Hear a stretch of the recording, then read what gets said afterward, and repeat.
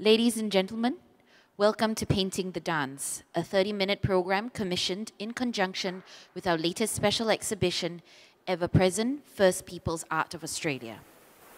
Painting the Dance is choreographed by Mariaa Randall and will be performed today by Henrietta Baird. Henrietta is of the 𝘬𝘠𝘢𝘕𝘢𝘵 people in far north Queensland. This performance is the 5th of 6 sessions, with each session being represented by a different color denoting a different emotion. This afternoon, the color theme is yellow. As a bit of a background, for the last few sessions, each session has had a different color. The first one being black, which represents people and the spirit of the land. Blue, which represents waters, creeks, and patterns of freshwater streams. Green, which represents plants, Mother Earth and nature. Red, representing blood and the pain of the history of the First Nations people in Australia. Today's color yellow shall represent sunlight, energy, and celebration. As a treat this afternoon, following this performance, we will also be having an artist talk with Henrietta, the dancer, and the choreographer Mariaa Randall, who will be live streaming in from Australia. So we would love it if you all could stick around immediately after for this talk. Without further ado, please put your hands together for Painting the Dance. People in Australia. Today's color yellow shall represent sunlight, energy, and celebration. As a treat this afternoon, following this performance, we will also be having an artist talk with Henrietta, the dancer, and the choreographer Mariaa Randall, who will be live streaming in from Australia.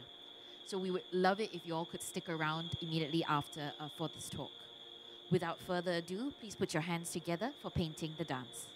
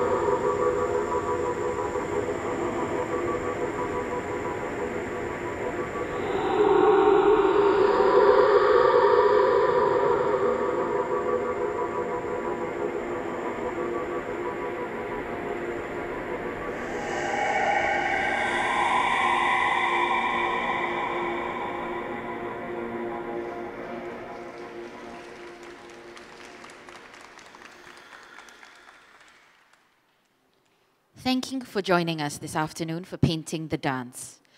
Just to note, in 15 minutes, we will be having an artist talk with choreographer Mariaa Randall, and Henrietta will be returning to join us in this short conversation. So do stick around if you're able to. Before you leave, we would appreciate, for those who are leaving, we would appreciate if you could fill up some feedback forms that we will have, some surveys. If you are not leaving and you choose to stay, our colleagues will come to you with a little QR code to help us with the surveys.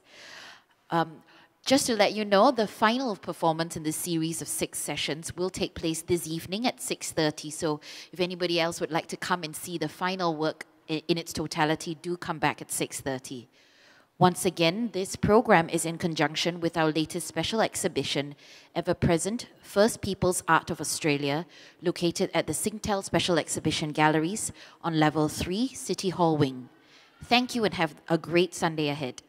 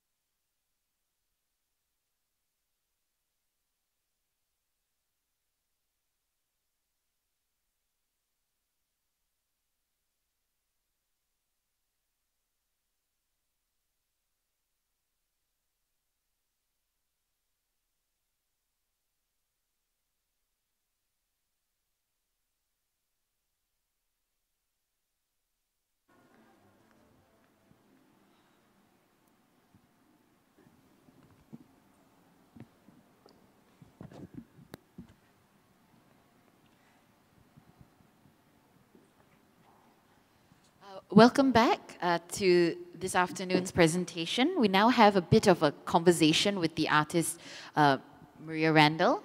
Mariaa is the choreographer of this work, Painting the Dance, and of course, today we saw Henrietta perform the work.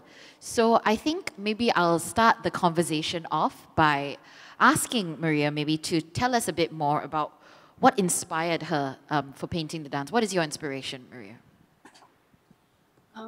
Hey, I'm Mariaa and Etta, Debbie work. The idea of the work has always been about the perception of what people view Aboriginal people as. And also it's mainly about driving that perception and really highlighting the multiplicity of all the things that we are. And highlighting more so the female aspect of that and the roles that we play in our community. This is obviously a really small gesture and homage to women and the story of Indigenous Australia in a way that, in a creative and practical way for movement and, exploring the kind of methods that we use to translate or share our culture. So as a bit of background, obviously, this is not the first version of Painting the Dance. It has been performed a few times in the past, but this is the first time somebody else is performing it, because usually it's created and performed by yourself. So what was it like to have this work performed by somebody else? And then I'll ask Etta what it was like for her to be doing this. So just maybe Mariaa first. Yeah. So the many iterations of this, it was myself, and I think this is the second time that it's actually been performed in colour. Normally it was black and white. And it's been quite interesting actually even seeing the performance now with Etta in it. It's kind of almost like an out-of-body experience because I've been in it so much. It's really great to see, having an idea and seeing it come to life. So that's been really great. And again, that thing of when I've done it before, that it's always been multiple colours of the paint on the body. But this time around, I feel like there's a lot more storytelling going on with each colour. So, I think it's, really, really beautiful with the images that I've been seeing. So perhaps, Etta, you can share from your perspective performing this work that usually is performed by Mariaa herself. What was it like, the experience and the process for you? Well, it's very different, dangerously different. Thinking about the first layer and it's okay. Then you come to the second layer and you're not quite sure that the first layer has dried. So you're like, oh, and then when you find those spots of the first layer, you're like, oh, okay. Moving on to the third layer, it starts to get a little bit difficult. And then obviously the fourth layer, even more interesting, because then you're finding spots of where to put the paint, but also how to tell the story, which is different. Yeah. So I think you mentioned just very briefly in your conversation, Mariaa, that this work is a collaborative work with other Aboriginal women, in this case Etta, but that a lot of what you like to do is work in collaboration. Could you speak a bit more about the collaborative nature of your process now? Yeah. I think it's more so now as the years have gone on, just the idea of working with other First Nations women.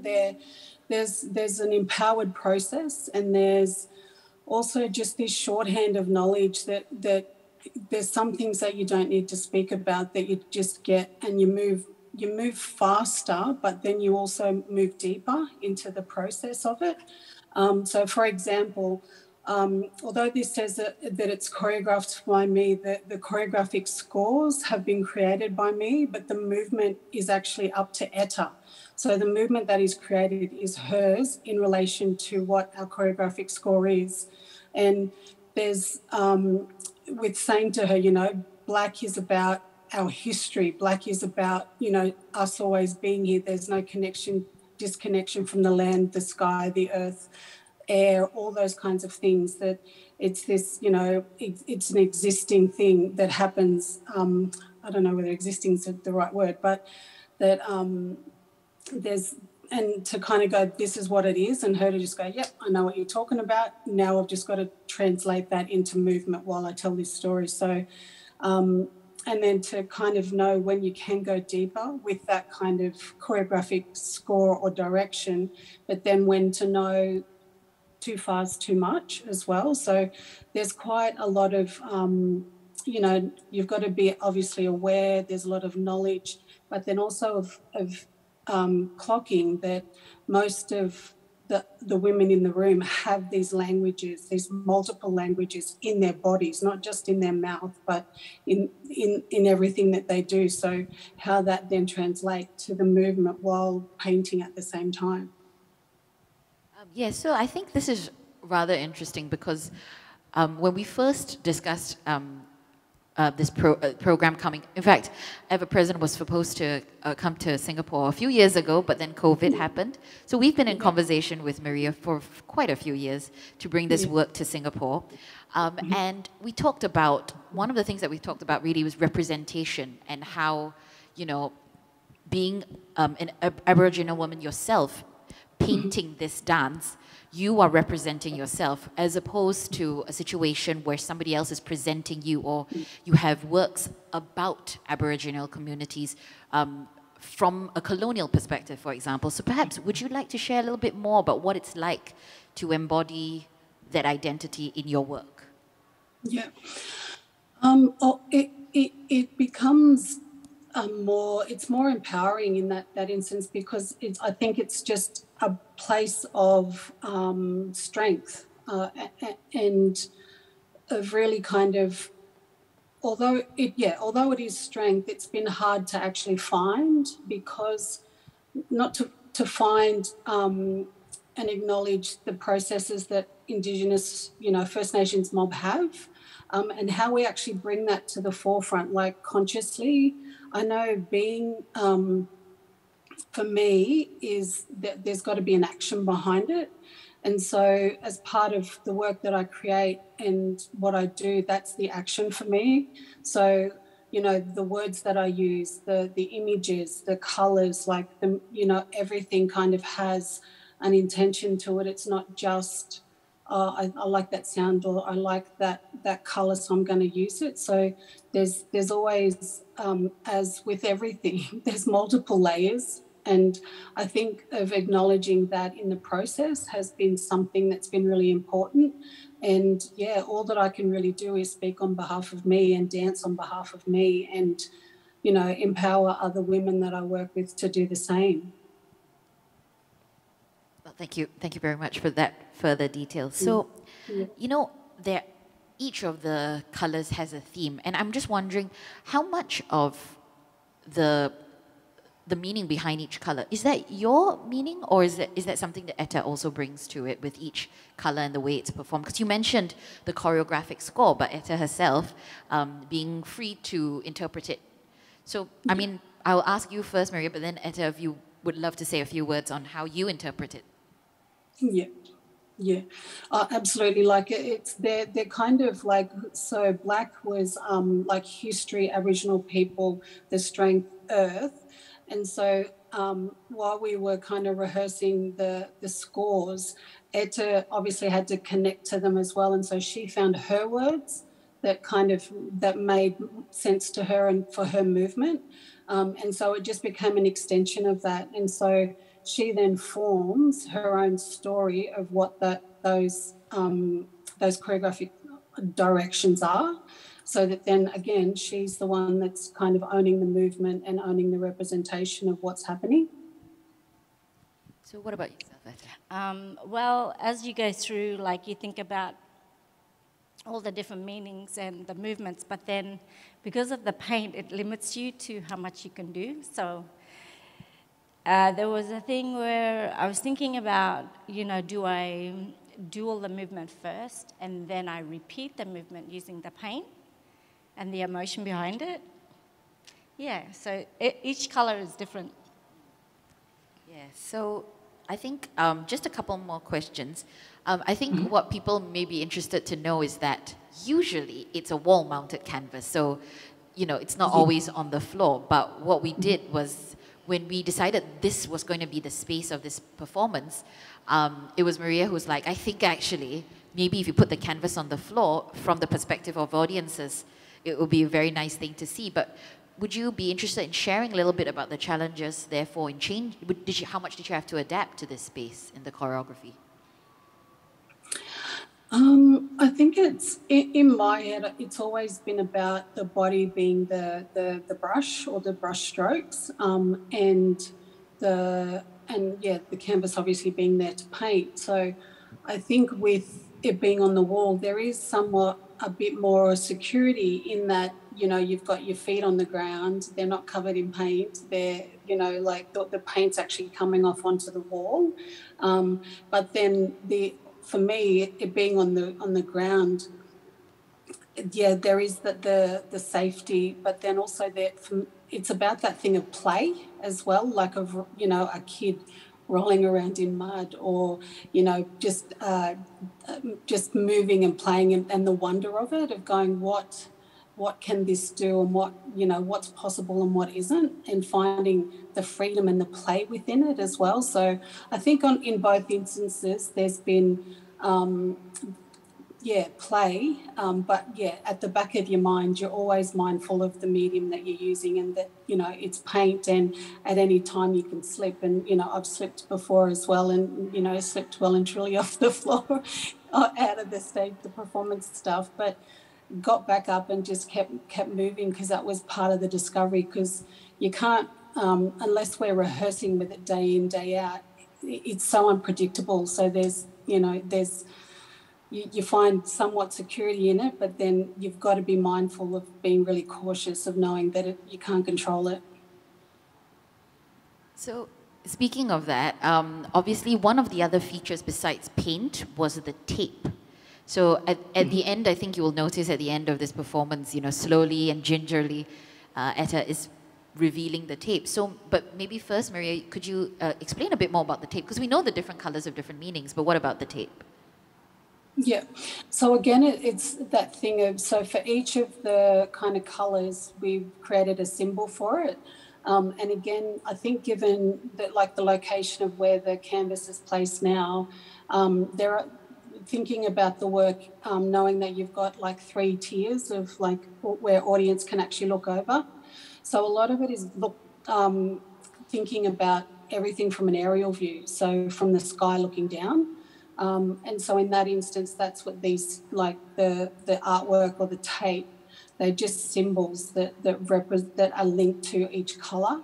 And then it's just, again, another layer of how, that thing of building upon, because the colour comes, each time there's a colour put down, there's tape, the tape goes on top. So again, it's all, experimenting and creating live art as it is moving. Okay. So just before I ask a few more questions, is there any question from the audience? Yes.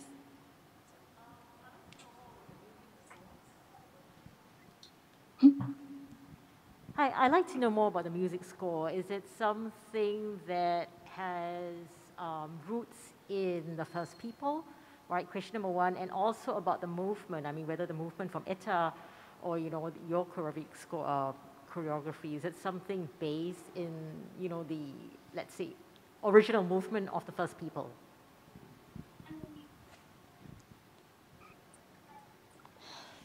Were you able to get that, Mariaa?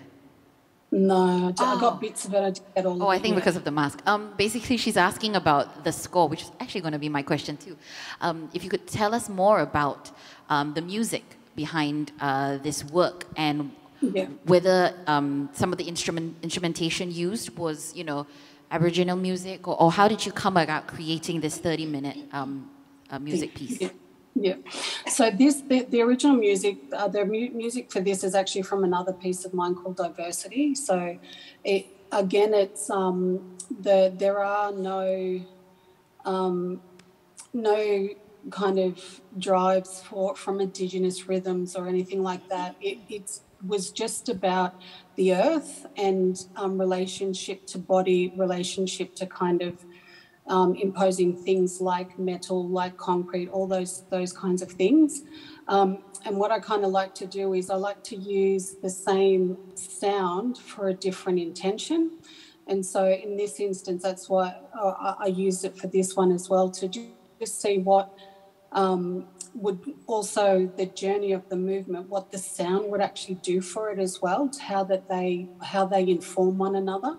And in the choreographic score, there is, so we done, what was it? So for water, for blue, it was water, so flow, cleansing, waterfalls, because we've got rainforest, freshwater, saltwater, all those things that are kind of from where the countries that we come from.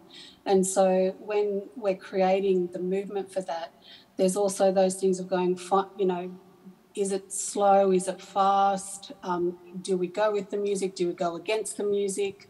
What are the drivers in that instance? And so that's where we can kind of rehearse the improvisation of the choreographic score, but on the day it just appears, which is, sometimes scary, but also exciting as well.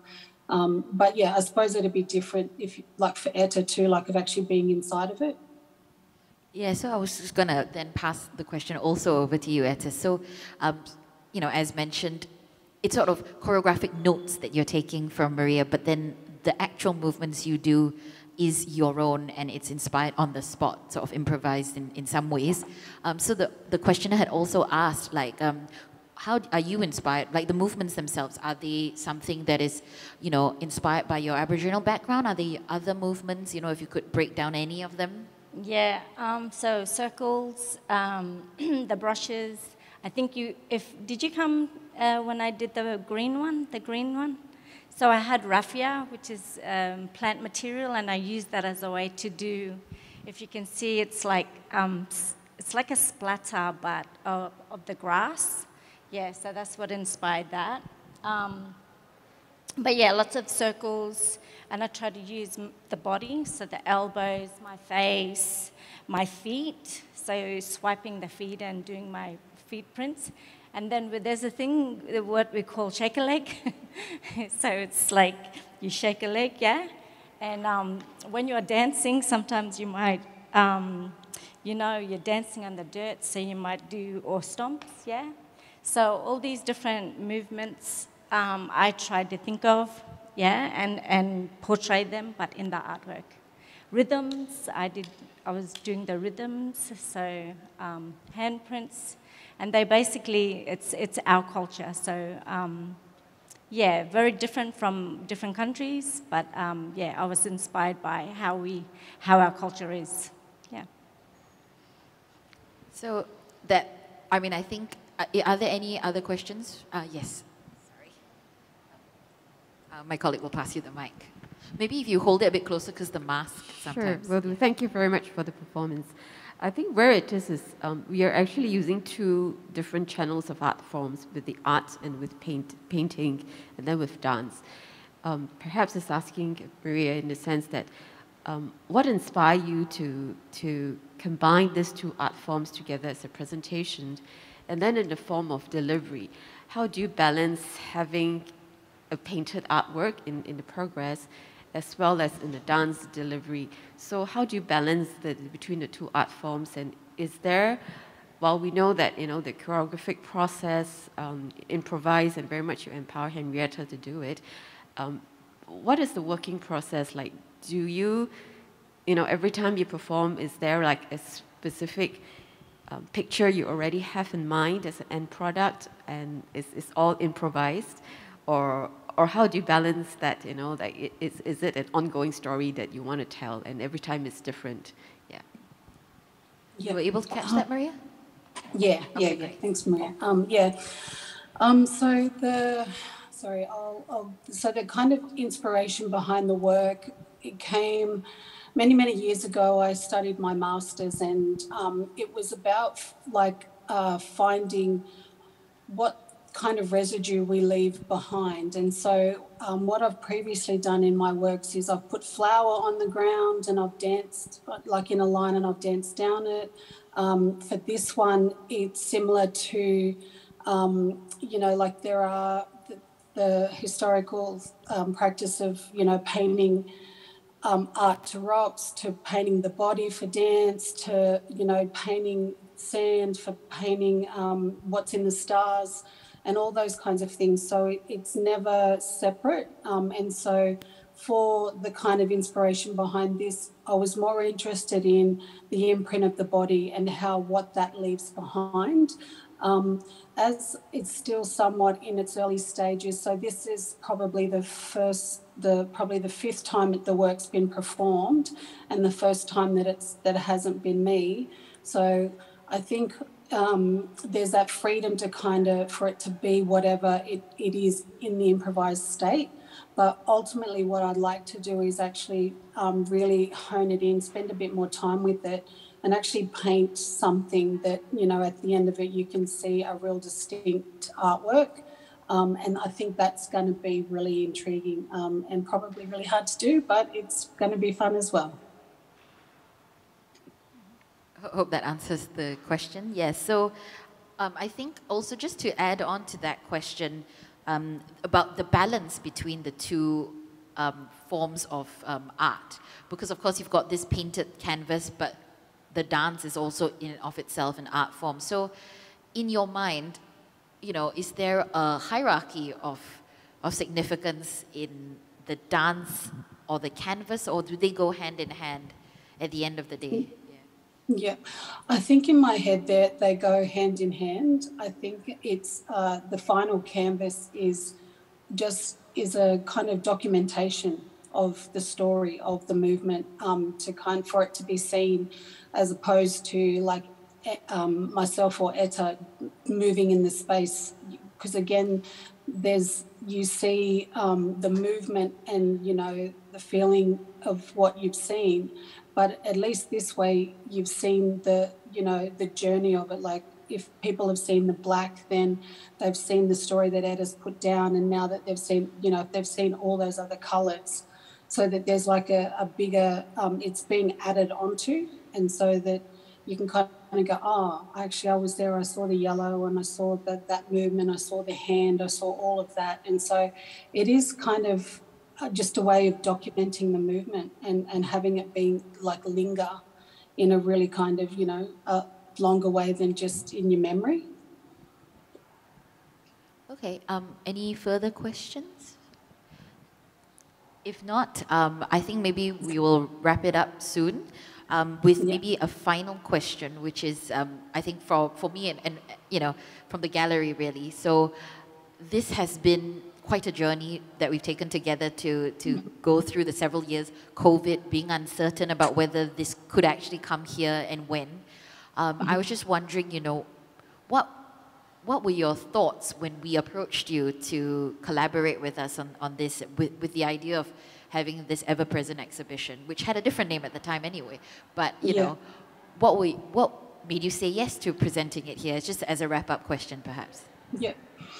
I think it was, and I think I said to Etta as well before heading over, that I think given the importance of something like Ever Present and having this artwork be part of it was really important. Like I think that that the work has been performed in theatres or in like a performative kind of space. So it was also intended for gallery spaces, and so it has been really great to kind of go, that was the dream for what, like the ideal space of where it would actually be. So it's been great to be part of this program and for it to, you know, have a life in a different way, like, and of being able to see it, you know, the artwork hang later and being able to see the journey of the movement. Any final thoughts, Etta, about what it's been like now? It's a great experience. I'd do it again and again. Except I might just think about the paint that we use. It's been a challenge to remove. I'll just say to the ladies, you don't actually need exfoliation with this paint. But can I also say a massive thank you to you, Mariaa, like for persisting and just, you know, staying in there and keeping this work and me in this conversation, because it's been really great to be a part of and to be considered for this. So thank you so much. No, not at all. I mean, I think Singapore audiences were very, very thrilled. I mean, we've had sold out days, so it's been very, very good to have you, and of course to have you, Etta, as well. I think with that, we shall wrap up this little short conversation, and just to remind anybody who's still here that we have one more session this evening to close up the performances. So thank you very much, and we'll have a good Sunday ahead. Thanks. Awesome. Thank you. Thank you.